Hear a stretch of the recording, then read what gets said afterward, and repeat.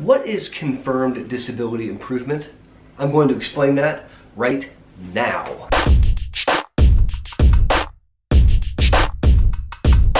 Howdy, Aaron Boster here with the Ohio Health MS Center, speaking to you today about confirmed disability improvement, or CDI in multiple sclerosis. If this is your first time joining us on the channel, hey, thanks for coming. I hope you enjoy it.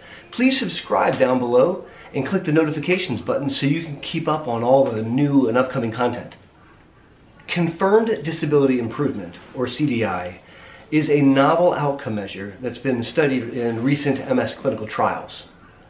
It's defined as a 1-point improvement on the EDSS scale that's maintained for either 3 or 6 months time period, depending on the trial. It's a dynamic variable, meaning someone can have an improvement and then later they can get worse again. Now let's take it a step further. When we talk about the scale, we're talking about the Expanded Disability Status Scale. So I'll throw it up here. And it's a scale where we do a neurological examination and we turn the exam into a number 0 through 10. 0 is there's nothing neurologically wrong, I can run and jump and skip and play, and 10 is dead from MS. Now, it's not a linear scale, meaning the distance between 0 and 1 is not the same distance as, say, 5 to 6. And a typical benchmark is 6, which is using a cane on the EDSS. All right. Now, in normal clinical trials leading up until only very recently, a typical outcome measure was CDP, confirmed disability progression.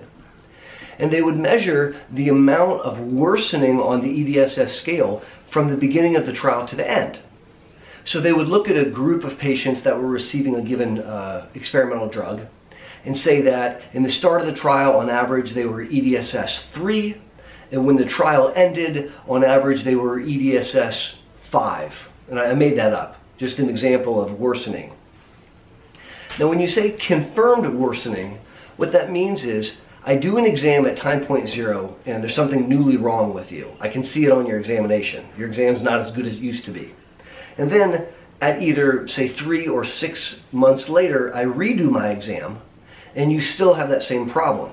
So the worsening is confirmed over a period of, say, 3 or 6 months.